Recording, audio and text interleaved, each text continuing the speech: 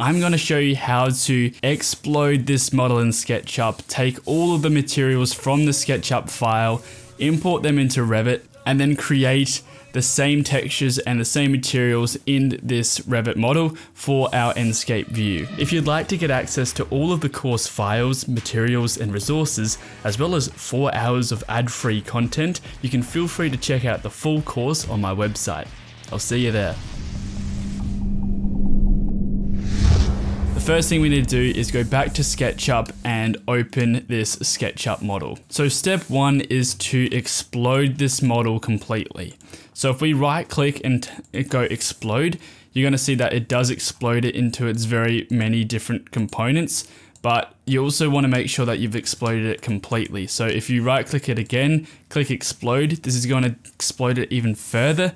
And as you can see, we can keep on doing this, and we want to keep on doing this until it's grayed out, which means there's nothing more to explode. But now what we can do is access every single material and layer. So what we need to do is create a new layer for each material inside of this model. And to check what materials are currently being used, we can go over to the material tab. At the moment, I can't see it. It's not showing. So I'm going to go to window and then go to default tray, and then you can see materials. So if we click on that, it's going to bring up materials. So you can see that there are materials here, but these are all of the SketchUp materials. So I want to show just what's inside the model.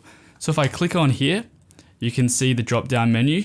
And if we scroll up, the very top is going to show in model. So these are all of the materials that are inside of the model. So if we count these, you've got 5, 10, 12. So we're going to need 12 different layers. So I'm going to create 1, 2, 3, 4, 5, 6, 7, 8, 9, 10, 11, 12. What we're going to do is rename these. We're going to check what the materials are called, and we're going to rename them to what those materials are called. So you can see you've got the metal corrugated shiny. So I'm just going to change layer 1 to metal corrugated shiny. And I think that might have been shiny 1. So let's change that. Then you've got aluminium, the next one, and so forth. I'll come back to you once I've done all of them. All right, so now we need to change the layer of each material in this model. It's easier than it sounds. What you can do is select all of the materials assigned to a face in the SketchUp model. So what I'm going to do is right click one of the materials, select all with same material, and that's going to select everything with the same material. And there's 210 faces, so at least we don't have to select each of those faces. And then I'm going to change the layer. I'm going to make this wood grain. So now that's all assigned to the wood grain model. And then we can go on and select the next thing. So this is what I would think would be the metal corrugated shiny. And as you can see there, that's what it is. So I'm going to go right click, select all with the same material, change the layer to the metal corrugated gold is actually what it was. I've changed the layer name of that. I'm going to come back to you once I've finished changing the layer of all of these. That should be everything on the right layer, but what we can do is hide away each layer, and then we can see if there's anything left. So I'm just going to go back to layer 0. I'm going to hide away each layer. If there's anything left over, what we can do is change the layer for that, but there is nothing left. So what we can do is, again, unhide everything and move on. All right, so now if you want to use these same materials from the actual SketchUp model and not something else, you have to export these materials out from SketchUp. So what you can do is where you've got the in model materials, you can right click one of them and go export texture image. So I'm going to go ahead and do that for each and every one of these materials and save them in the project files. So then you can just use them for your project and export all of these. All right, so now we can export this out, and this next stage involves using AutoCAD. It's very simple stuff. If you've never used AutoCAD before, it's very simple. Thing is, if you're using Revit, you might have had some experience or exposure to AutoCAD before. But what we're going to do is go to File, Export 3D Model. So rather than saving this out as a SketchUp file, we're going to save it as a .dwg, an AutoCAD file. Save this to the correct spot. I'm going to go to Project Files and save this. First, you want to check the options, and we want to uncheck everything except for faces. And you want to export this out as the latest version you've got. So I'm going to do a AutoCAD 2013. Okay, hit export, and now we're going to move into AutoCAD. Alright, so I've just double clicked on my jukebox file and we'll open up AutoCAD. With the AutoCAD file open, we want to select everything by pressing Ctrl A. And that's going to select everything there. And we want to come up to object color. And then from the drop down menu, we're going to select by layer. Now, all you need to do is save this over the top of what you've already got. So you're going to use that same jukebox file. And now we can move into Revit. So now that we're back in Revit, we're going to go to File, New, and we're going to open a family using a furniture template. So I'm going to go to the English family templates folder, and we've got the metric furniture. I'm going to open this up, and then we can import by going to Insert.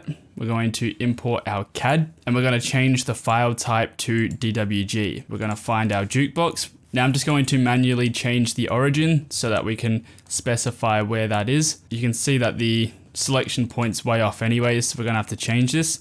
Going to just move this from the corner, holding shift to the center point of these reference lines. So that way, when we import this into our project, we're going to be moving it around from here and not, as you just saw, moving it around from some unknown arbitrary point. So I'm going to open up a 3D view of this. I'm going to turn on the shaded mode, and you can already see that it's applied those layer colors from AutoCAD or from SketchUp really. And so what we're wanting to do is change the layer colors to have materials assigned to them. All right, so what we're going to do now may seem a little counterintuitive, but we're going to change all of the line colors to gray.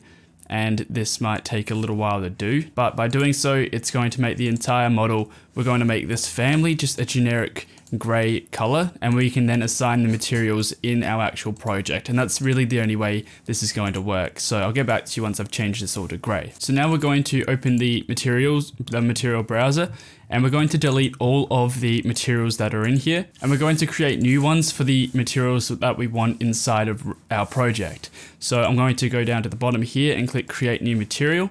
For example, I'll call this wood grain. We're not going to assign any materials to it in here. We'll do that once we import this into our project. So I'm going to use my SketchUp file as a reference just so I can write these all in. So I'm going to call this one the metal corrugated shiny, and I'm going to create a new material for all of the layers that we've got inside of SketchUp.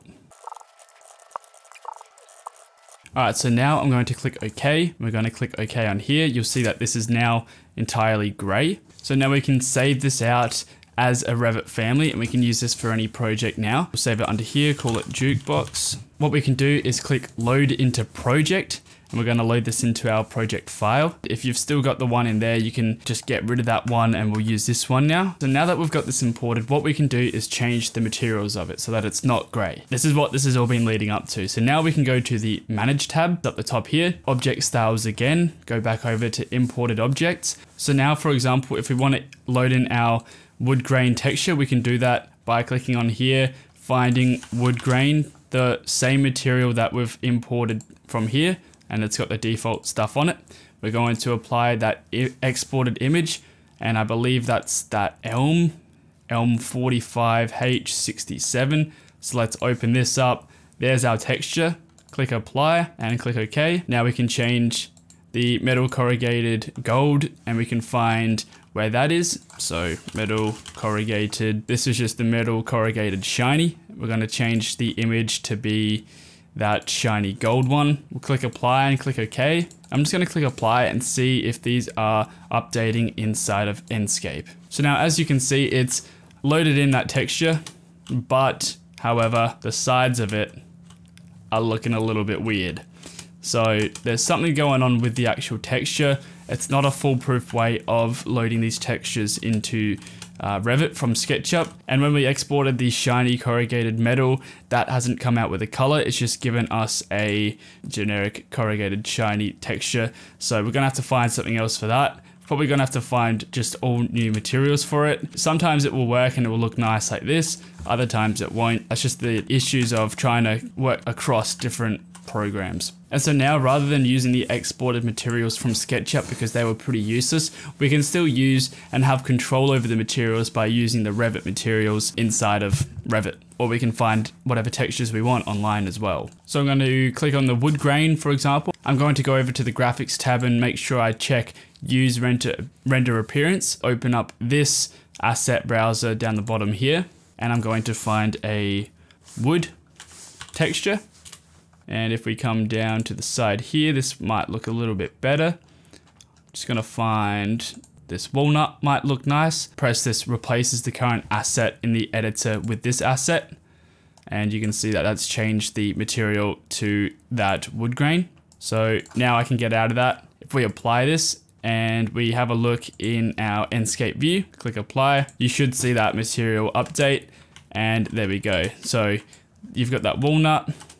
And again, the side of this is looking a little bit janky. And so that's not got to do with the texture, that's got to do with the way this was modeled. What we're gonna do is now do that same process for the rest of this jukebox. So we're going to go to manage, object styles, imported objects. For the aluminium, find the same aluminium material that we had earlier. Go to the appearance tab, open up the asset browser and look for an aluminium or aluminum, whatever they call it. We can use this one here. Press that little button to the side there and apply that.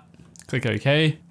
You can see that this process is a little bit monotonous and it goes on, but it's really the only way to take a model from SketchUp with all the materials and import that into Revit. Once that's done, once you've got the materials set in the model, then you've got it all inside of Enscape as well. And you can see I've had to do some custom materials to it. I've added in my own kind of anodized blue, and I've done a chrome trim on it here, and it's got its own wood grain to it. It's a bit hard to see, not in the light. But yeah, how much better does that look compared to the original model that we imported from SketchUp, which is just gray. We're gonna place this just in the back corner. There we go. That looks bloody awesome. I'm glad we put in that effort to do that, because that looks way better than it did before. In the next lesson, we're going to do a complete overview of the family editor in Revit, and we're going to go over all of the basics of creating families. If you'd like to get access to all of the course files, materials, and resources, as well as 4 hours of ad-free content, you can feel free to check out the full course on my website. I'll see you there.